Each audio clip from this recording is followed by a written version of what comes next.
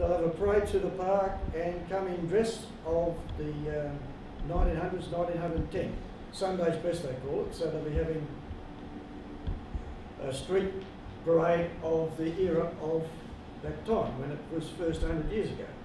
They'll have maypole dancing, celebrated the Girl Guides, also 100 years. The Girl Guides will be celebrating this year.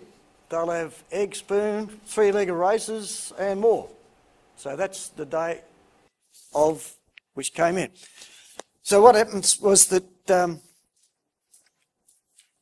decided to get in touch with this lady, Sharon Toyington, and ask her for some details that we weren't invited. And we would like to be invited, and she invited us to attend.